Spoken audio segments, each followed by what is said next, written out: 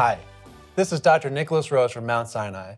I'm here with Dr. Isabel Prishigul from Memorial Sloan Kettering Cancer Center and Dr. Joshua Sabari from NYU Langone Health, and our special guest, Dr. Rahul Gosain from the University of Rochester Medical Center. Welcome to Lung Cancer Conversations.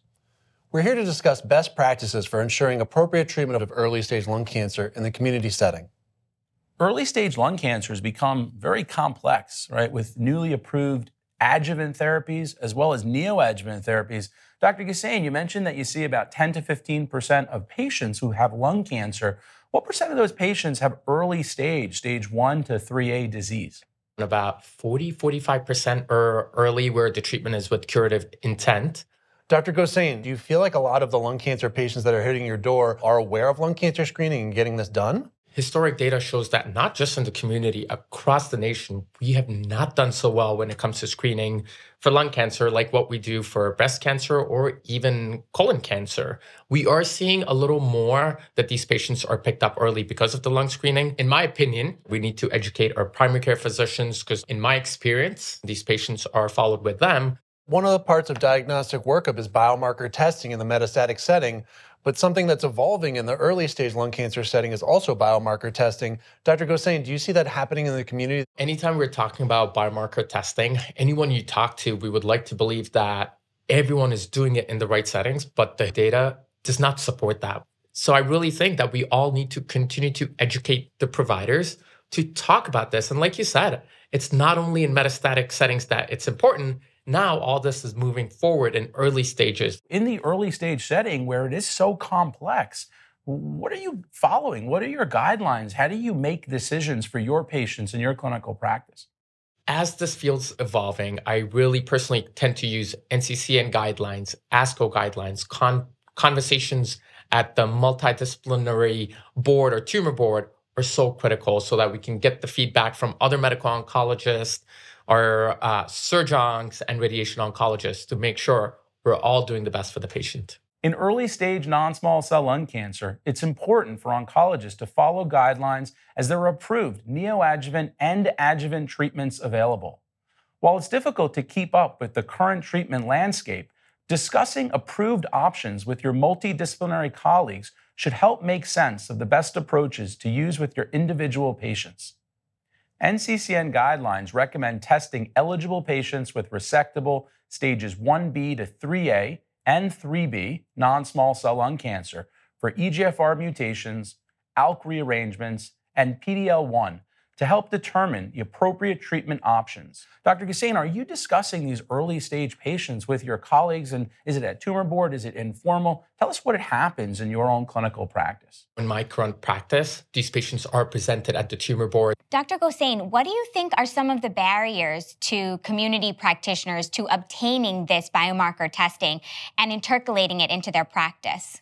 I think there are quite a few factors to this. One being limited tissue availability. So that is something we can run into. But in rural settings, this could be because we don't have an interventional pulmonologist or a robust IR team. So tissue ends up being the issue. Yeah, at our academic institutions, a lot of times we come to a consensus opinion with the group and we treat most patients in that same paradigm. Are there these consensus paradigms in your practice? Yeah, so this is something that we're working very hard on to make sure it's not just the mothership that has this consensus paradigm or a team agreeing on everything, but also making sure we're disseminating those consensus or best practices throughout our regional practices and our partners. But again, I think being in that situation, I'm better off because I have someone that I can rely on. In rural settings, when you're a solo practitioner, you don't have that liberty. That is where it gets critical to make sure that you are partnering up with these quaternary centers. So either you can present these cases at their tumor board virtually, or at least get some feedback on what they would do in their centers. Gone are the old days of this patient goes straight to surgery and then we can figure out everything on the back end later and hope that things are well. We have to get these patients to their original diagnosis or their concern for lung cancer on a scan, to a biopsy, to complete staging to therapy, and there's a lot of roadblocks along the way. At my institution, I feel very fortunate to have many resources at my fingertips. However, nothing is ever perfect, and time is of the essence, and treatment never starts fast enough for these patients. It's a ticking clock. The second they have their diagnosis, they wanted treatment yesterday, right? But you're like, oh, we need these staging scans. We have this. Oh, we also have this neoadjuvant protocol. Do you want to hear a little bit about it? But unfortunately, it's going to take 2 weeks because we have to do X, Y, and Z before you can get on protocol. So patient-centered treatment, I think, is the most important thing. Dr. Gosain, in the community, what do you think are the biggest roadblocks and barriers to getting an early-stage lung cancer patient to their treatments? Yeah, I think that the challenges that we see in the community are similar to what you've mentioned, but then we have our own inherent challenges because the patient population that we see is different. There's a social economic status that's different. I'm doing this for lung cancer. I'm doing this for breast cancer. I'm doing this for colon cancer. So this is very tasking. So I think that the challenges that we see at the community level can be a little different than what we see at your center. You bring up a great point. I think having a quarterback guiding care is critical. At our center, we have nurse navigators who help sort of facilitate the scans, the biomarker testing. I'm curious if it's something you're utilizing in your practices as well. And how has it helped in your management of these patients? Even in an academic center, I am very possessive of my patient's care, and I like to be that quarterback. So I like to be the one who's talking to radiation oncology or surgery, my pathologist, my radiologist, to make sure that all of that workup is getting together. So often at the first touch point that I have with that patient, I make sure I know who their team is. I create an email chain or an EMR chain of conversation so we can all be on the same page and get that communication going. So Dr. Gosain, you mentioned in the community practice, you may not have access to these resources, and your patients are at a sort of maybe a socioeconomic disadvantage or a health literacy disadvantage. Who sort of then quarterbacks for them? Is it you? Yeah, I think that when we're talking about all these moving parts, we all have to realize that it is teamwork. And like you said, a lot of that onus comes on the physician to make sure that they're the ones reaching out and coordinating that care. Yeah, jumping back specifically into biomarkers, because we know that has become so critical in guiding therapy in the early stage setting. Who owns that testing? I know even in academia, that's something that can oftentimes get lost in the shuffle. Who's ordering it in your clinical practice? Who's making sure that it's resulted and integrated into the patient's chart?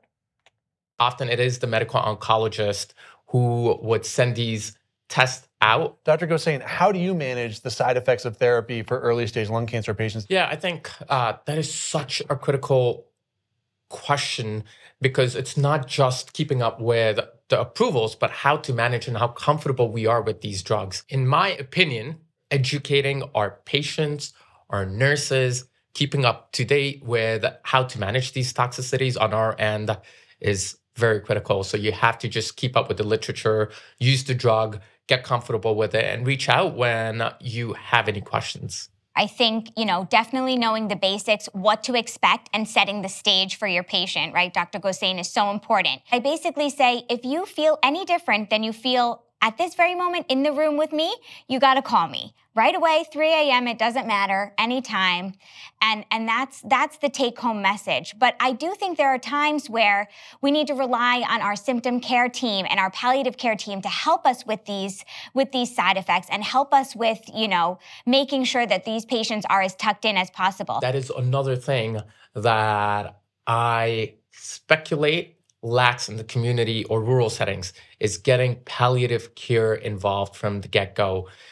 It is so important for our patients and our community providers. I think we oftentimes think about that in the metastatic setting, the stage 4 setting, but you make a great point in patients who are curative in intent, stage 1 to 3A, it is critical to get supportive care oncology. So I want to thank Dr. Gosain and the group. This is a great discussion. Really, this is a complicated space. The early stage setting, we really need to follow guidelines and discuss these with our oncology colleagues in this space to have the best possible treatments for our patients.